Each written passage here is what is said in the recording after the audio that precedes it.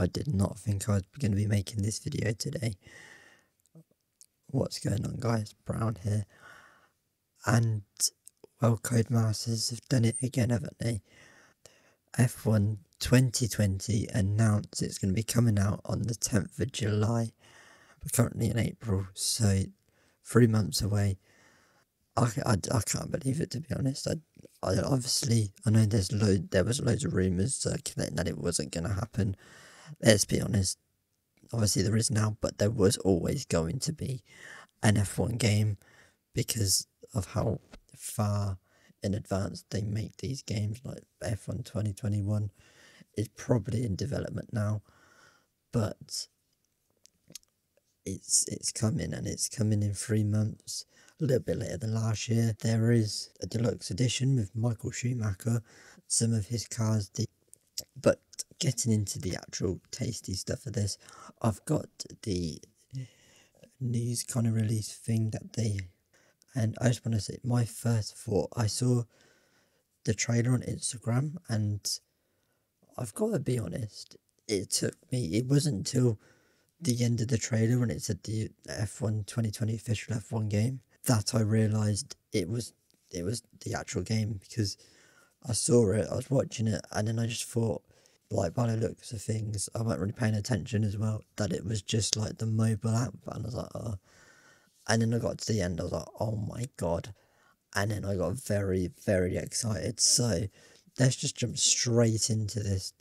They've done it again. Last year it was F2 and the career story mode.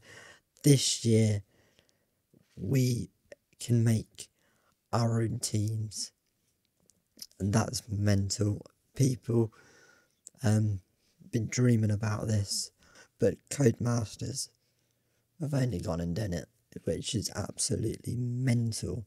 So I'm going to go into some of the details that it says in the news thing I've got here. So it's going to be called My Team, but it's sort of like, I guess, in a way to FIFA's Ultimate Team in a way.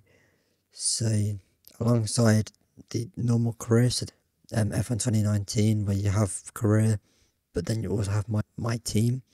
You're not kind of you're the manager, it's a driver manager, so think kind of, I don't know, Total Wolf, but then he goes and jumps in the car, something like that.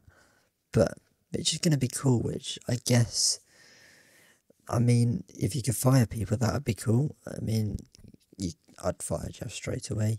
I can't get my head around this. This is absolutely mental. So we're going to be able to create our own liveries. If you've seen the trailer for it, I'll probably be having it over the top of this. They showed us a lot of nice designs.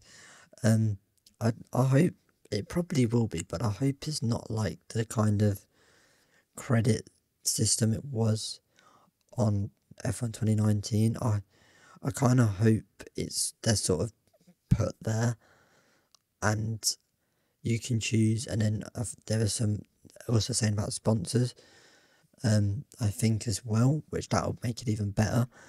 But the one thing that caught my eye, it wasn't actually to do with the My Team bit. It was the fact that if you buy the deluxe edition, so you get all those Schumacher stuff, you also get a unique podium celebration. I like the big things, but I also like the little things as well, because let's be honest, the podium celebration on F1 2019 was dull. After you'd done 2 races, you effectively knew what was going to happen.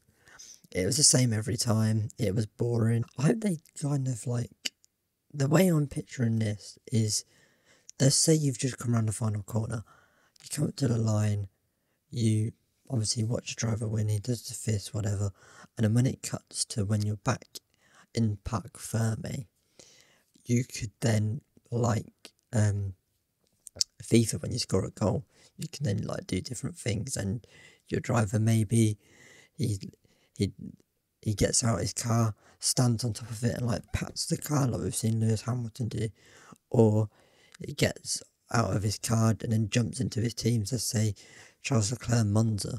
Let's say you literally do what Charles Leclerc did last year, or or vice versa. Let's say you're driving as Max Verstappen and you're doing like a championship thing with the actual drivers, and you win in Zandvoort, because they're on the game. They've said they're happening, so there's still there's Vietnam, and then of course Zandvoort as well, which I'm very excited to try out those tracks, especially the Vietnam one, because that looks insane.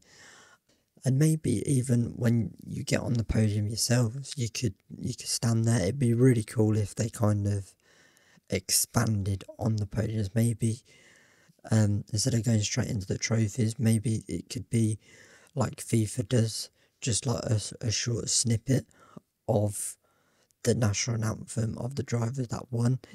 You could throw the constructors in there, but there's so much there that can be done with the podiums, and if they're doing these celebration things, it'd be very, very cool to see things like that implemented into the game. And then the only really last thing, we've got renders of all the cars, all of the 2020 cars and the Michael Schumacher cars as well. All the cars are kind of spec.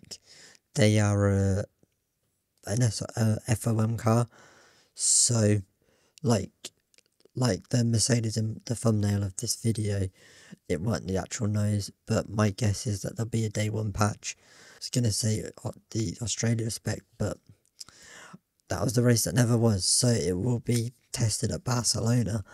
That will be like the basic cars for that would then go into career, and now I'm guessing my team thing, which I guess the way I'm picturing this is that it's going to be the same as sort of the actual career is at the minute, but you have your own team.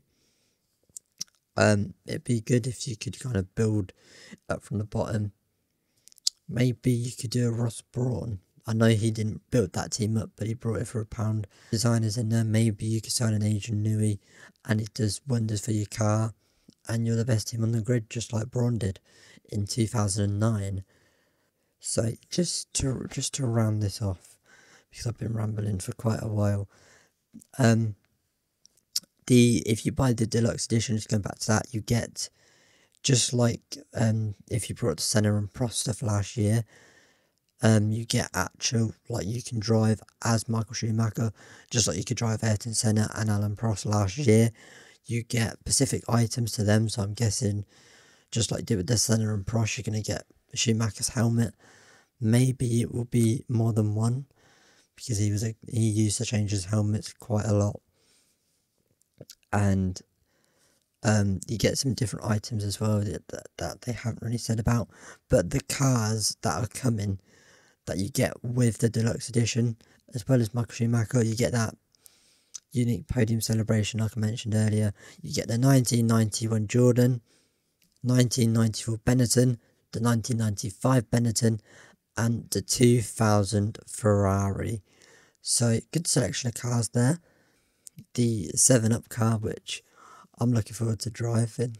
To kind of round this off, my current career mode, the F1 2019 career mode, that kind of it's taking me 2 months to get through a season. So this would probably mean that next season, season 5, will be the last season of the career. I still haven't finished season 4. Season 4 has been dragging on for a long while. I'm really sorry about that. I've been struggling to find time to edit these videos and get them out. I was scheduled, I literally had it scheduled for 4:30 today, the Russian Grand Prix, but I've pulled that back to put this in, and that will now be coming out on Sunday, so make sure you check the channel out for that. Make sure to like, subscribe, all of that stuff. Let me know your thoughts down below. Do you like it? Do you not like it? And also, kind of, it throws another one in there for the career. Do we do the normal career? Do we do my team? But make sure to like and subscribe. Let me know your thoughts, like I said. And I will see you in the next one. Goodbye. It's mega, mega, mega. Wow. Can't wait.